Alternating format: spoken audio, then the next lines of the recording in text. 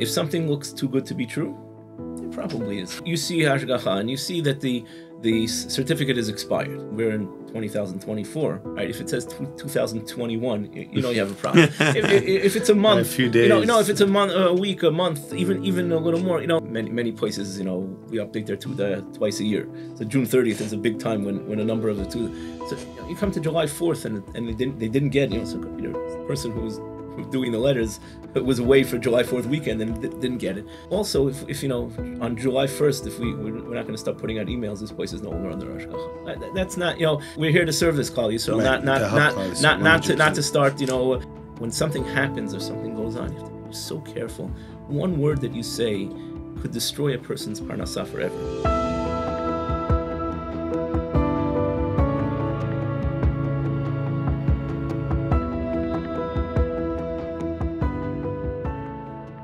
Beruchim habayim, and welcome to Torah Talks Chazaq's Tuesday night programs with special guests. We have with us Rabbi Dov Schreier. Baruch haba, welcome. Thank you. What an honor to have the rabbi. Keeping kosher year round. That's the topic we're going to be discussing. But before we do that, if we get a little bit background about the rabbi and the great work you're involved with. So I was born in Brooklyn. My father was a rabbi. My father, Zichrono Livracha, was a rabbi for 60 plus years in Brooklyn for 53 years. Wow. Growing up in a rabbi's house, I always thought I was going to be a rabbi, but I didn't like the political part of the life that I saw growing up. And as I was going through smicha, I had become the gabbai of the hashkama minyan in my father's shul, and I started giving a dvar Torah at the end of davening. And when I was in my last year of smicha, I was the rabbinic intern in the shul, and I gave a parsha shir after davening on Shabbos morning at the hashkama minyan, and there were a few people who used to come over to me with comments after my dvar Torah. I guess my favorite story that I tell is Parshas Achrimos. The first Rashi in Parshas Achrimos tells a story of why Rashi's asking, why does the Torah repeat? They died in Parshas Shemini. Why do I need a repeat that they died again? So Rashi gives a mashal to a doctor who tells someone not to eat something because it's not healthy, versus a doctor who tells someone not to eat something because he's going to die like so and so died. And Rashi says this one got his attention a lot more than the original diagnosis of the doctor. And I told the story, and after the Kiddush, a person comes over to me. He says, "Ma'aseh shahaya." I had a doctor. He diagnosed someone with colon cancer that week, a few months before. And this week they came back for a follow-up appointment. He told them that they're going to need to have surgery. It's dangerous. Anyway, the person comes back for their appointment and says, I decided I'm going to try alternate medicine. This, that. So he turns to him and he says, this baseball player, Darryl Strawberry? Right? He had colon cancer at the time, forgetting about all the other things he might have had. But he had colon cancer. If he didn't have surgery, he would have died. He said, if you don't have surgery, you're going to die. So the guy scheduled surgery for the next week. He said, this was, the Torah coming alive, and, just with one little Rashi. And right, so that got me, involved. And, my father had been part of the rabbinic board of the OU, through the Rabbinical Council of America for many years. So he was always heavily involved in the kashrus. So it was something that interested me. When I was finishing smicha, I was looking for a rabbi position. Just as I was getting married, the OU started a seminar in kashrus called the Ask OU, Advanced Seminars in Kashrus. Rabbi Yosef Grossman, Zechat Livracha, was I knew very well, and we worked together with quite a few events. So I was in the first class, and after the summer, I got involved in a certain kashrus project where I was speaking to a couple people in the OU a few times a week. And when the project ended, I asked, was there anything available for the summer or in the office, because I hadn't found a rabbi job, and I started working in the OU for that summer, and I haven't left since. Wow. I've been there for about next week will be 27 years. I'm in the OU, and I started working with the rabbi who takes care of the restaurants and caterers. After a couple of years, he moved on to a different location, and I took over the catering. they hired someone else to do the restaurants. After a couple of years, he left, and now I take care of the food services, restaurants, and catering of the OU. So that's pretty impressive. In between, I was also a rabbi in Jackson Heights in Queens for a couple of years, and then in North Belmore for 12 years. When my oldest son was starting high school, the back and forth from North Belmore, even though we got busing to the 5 towns, it was night Seder 2 nights a week. It was a little difficult. So, and I had a son in 8th grade also, so it was a 5-year project. So we decided to move on and move to the 5 towns. At the time, my father, Zichron Avracha, moved in with us for about 4.5 years, and then he moved to one of my brothers. We just finished the Avelos for him. My family's actually dedicating a Sefer Torah this Sunday in my parents' memory. And, but the Neshama having Aliyah, there should be a Melech Yosher and all of Klal. So that's I've been in the Rabbonos and in Klal work for many years. And it runs in the family. A shout out to your nephew who introduced us, Rabbi Ashi, a dear friend of Chazaq. And so, Rabbi, summer is coming up, and what you want to be aware of when it comes to kashrut? Does anything pop up? So when we're at home, we have our home base. We know what's going on. We hopefully trust the local rabbanim in our community to take care of what's going on. But then we start going out to family trips, or we go on vacations, etc. Right? So then we start getting, whether it's your Slurpees, right? What could be wrong with a Slurpee? So you have flavors, but Baruch Hashem, through the years, many organizations, including the OU, have a list online of the of Slurpees that the syrups that are kosher, and if the syrup's kosher, the ice is not going to be an issue. The freezing of the Slurpees should not be an issue. So we have a lot of flavors that people can get, and it's fine. But there are always those few flavors that are either not kosher, or for someone who's careful with Chalav Yisrael, some of them are actually dairy. Right, that people have to be careful with the Slurpees. Ice cream, right? As it's this week has started getting very hot. Everyone's running for ice cream. We have to be careful. We know packaged ice cream. The OU gives hashgacha to packages. There are very, very few ice cream stores that the OU gives hashgacha to. So if you come to an ice cream store and you see an OU certificate, you probably should check on the OU website, oukosher.org, to see if that store is actually certified. Or if you see a letter there... The DAFCA purposely don't do ice cream stores. Well, we don't do ice cream stores because it's, most of the ice cream stores are going to be open on Shabbat, and the OU is not going to give a hashgacha to a retail establishment open on Shabbat, and that's the busiest time for a place to be open. If it's not in a very significant Jewish community, they're not going to realize or want to accommodate by closing early Friday, staying closed on Saturday, whether it's during the summer or any other time of the year when they're open. So you have to be careful. So they might put up a certificate from the OU where the packaged ice cream they're selling is OU, but you're not going to necessarily know if they're switching you. Right, because it's not a franchise, and it's not. They could put up the letter and say, it's Ruvain's ice cream, and they're putting Shimon's ice cream today. Or I don't want to use any names because I don't want to disparage any company specifically, but you have to be careful. So when you're at home, you're not going to go to such a place.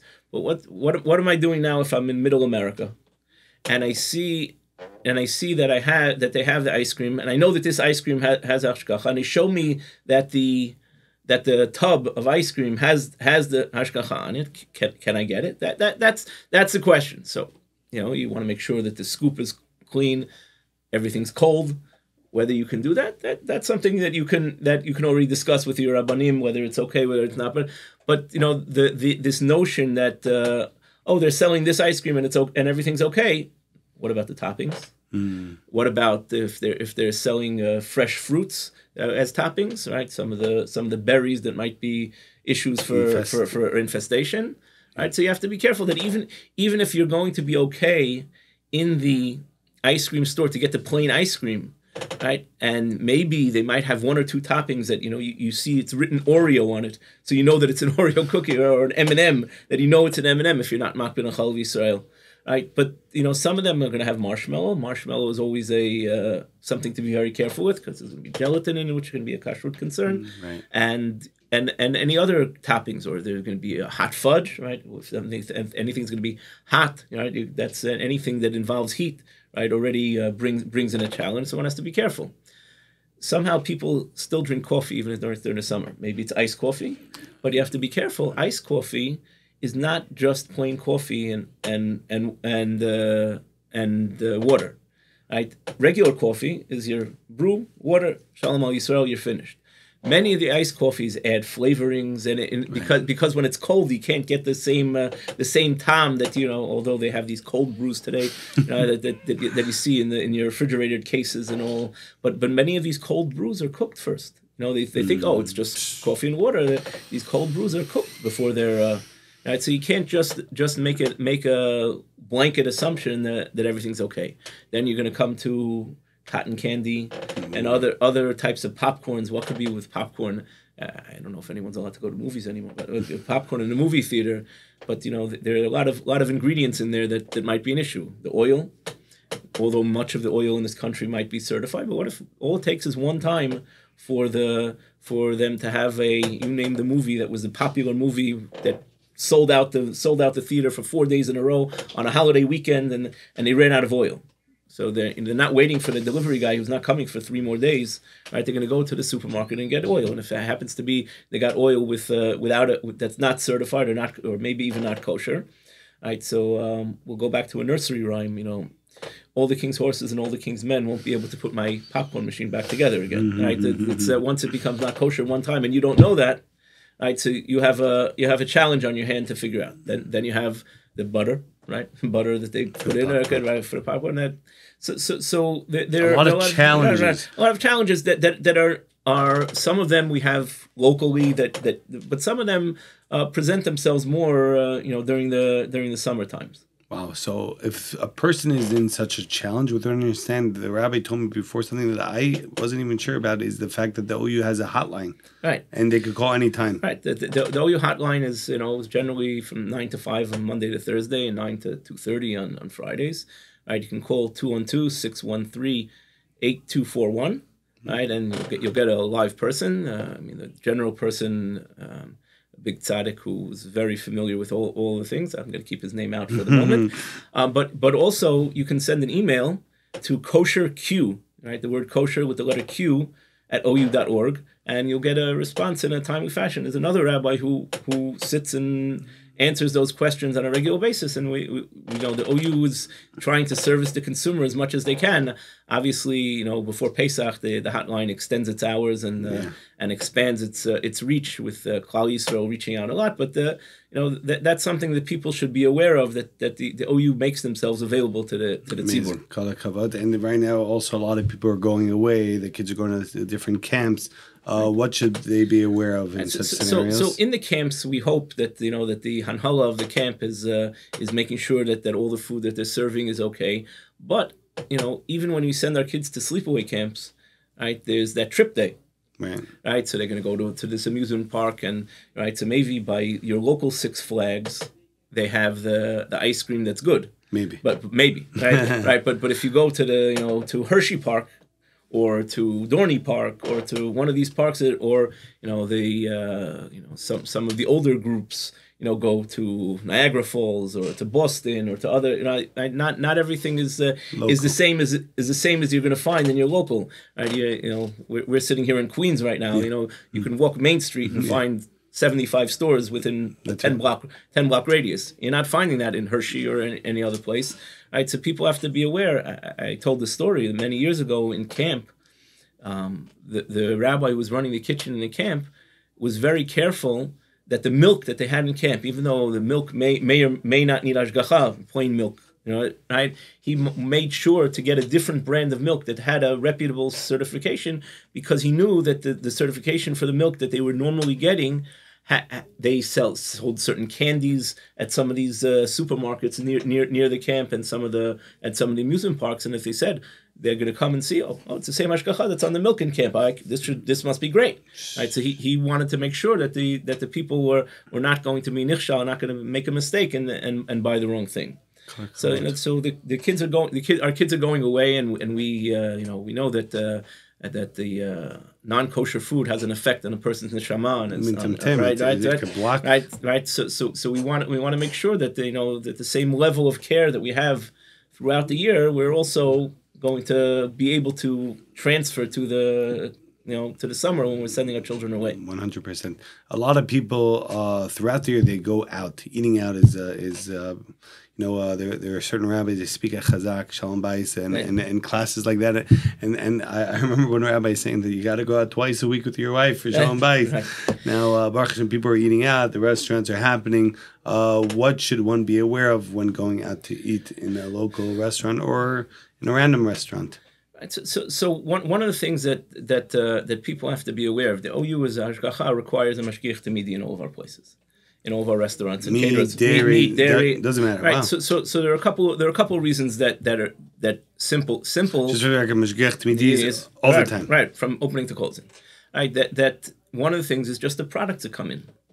In my travels today, one of our caterers got a delivery of spring roll, which is something they'll make an egg roll, like an egg roll, a spring roll. But it happened to be the company that they got from has ashgacha, but the one that they sent had dairy ingredients in it. It wasn't kosher. Right. So who's checking that? Right. If when you walk into your local supermarket and they're packing out potato chips, right, and this brand has 7 flavors that are kosher, but 3 that are not kosher. Who's the person who's packing that out in your supermarket? Who's checking that this is the kosher one or this is the non right. So that happens in a dairy restaurant or in a meat restaurant. It doesn't affect. Right. Then you have the concern of bishul akum, food cooked by a non-Jew. That who's turning on the fires of what's going on. So the mashgiach has to monitor that. But Sfaradim, it's even more, right? This is bishul beis Yosef, right? It's a big challenge to oversee that by restaurants. But you also have your vegetables, right? What vegetables are you using?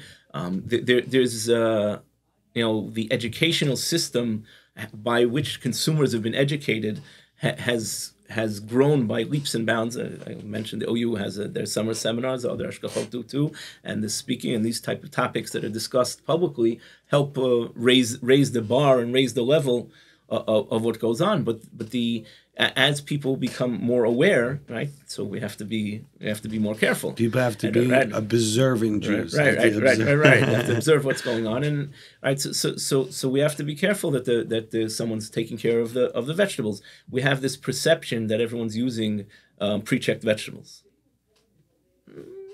No, right. Maybe some are there. Listen, I just we were certifying a certain restaurant for a number of summers. And they, for business reasons, decided, there are many Hasidim up in the mountains also, they decided to take a Hasidish hashgacha. And for the last many years, had someone washing the romaine lettuce and there. This hashgacha said, no, you can only use romaine lettuce that's pre-checked. We're not going to reject. Okay, great. That's considered higher standards. Right. That's taking some of the human element out of the. But that's a choice that a company made. But the fact that it's a for sure that someone's doing that is not necessarily always the case. True. Right. So these are just some issues that people have to be aware of, that when they're going out to eat. That there's some ashkachot that will put on a sign that we don't take responsibility for any of the beverages that are in the place. They'll certify the restaurant, but not the beverages. Never seen that. Interesting. Well, you'll see it some at weddings also of some of the Hasidic hashgachas won't take responsibility for the beverages. Because it's complicated with regards to alcohol or lav dafka? Both. Yeah, interesting. Both. So that's something. But it's just a matter of, if something looks too good to be true, it probably is. Right? That's your if you see hashgacha and you see that the certificate is expired, right? It's now it's expired. We're in 2024.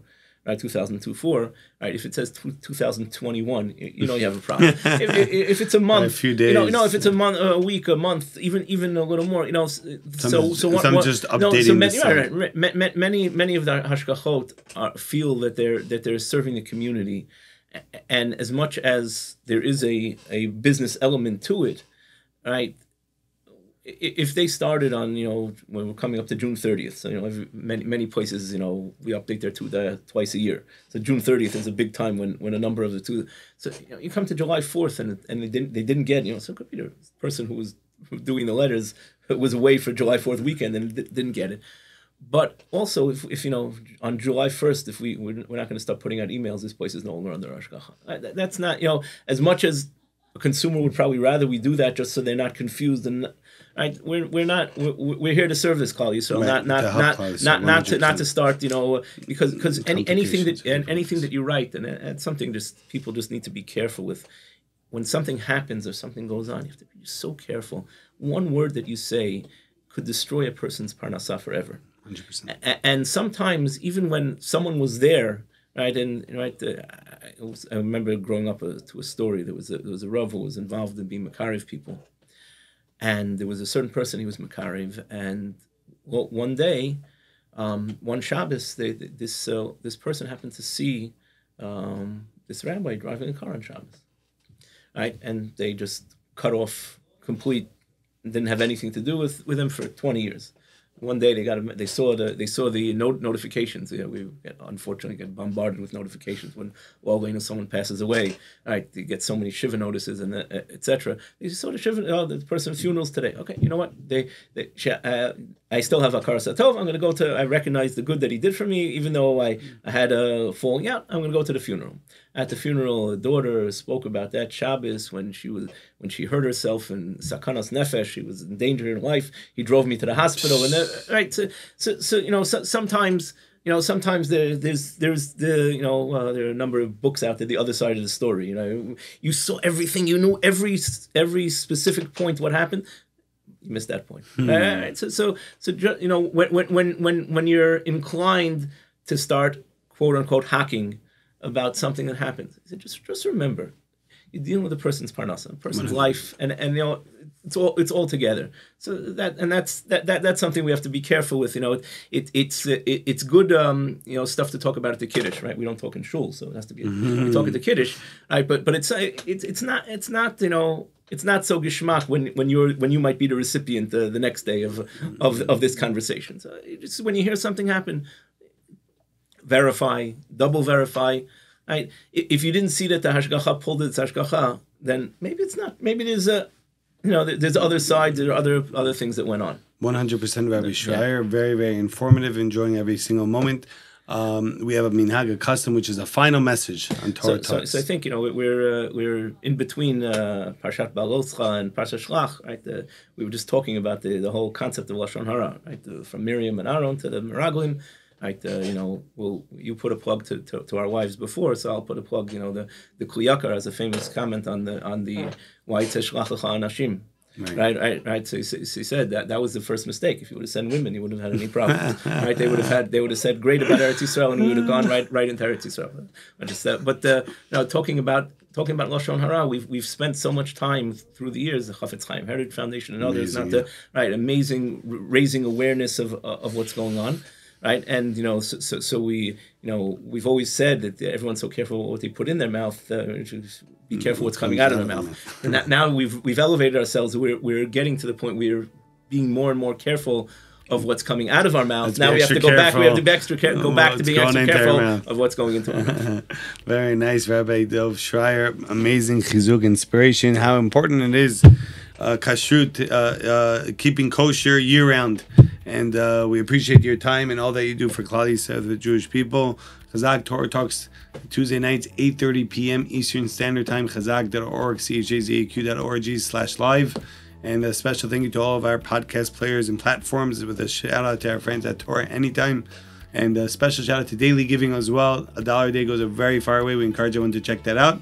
And to all the amazing staff at Chazaq, Natan Behar behind the camera, and all the amazing volunteers and board members and donors, we're forever grateful. Baruch Hashem, great things are happening. Right now, this summer is the busiest time of the year for the organization, placing kids from public schools into yeshiva for the September new school year. If you know a family member, friend, neighbor, coworker, anybody that you know needs help, make sure to reach out to Chazaq, Chazaq, at 718-285-9132. And once again, Tuesday nights, 8:30 p.m., Chazaq Torah Talks. Really appreciate everyone's amazing feedback. Keep on sending it. And once again, thank you, Rabbi Schreier. for joining us. My pleasure. Bye.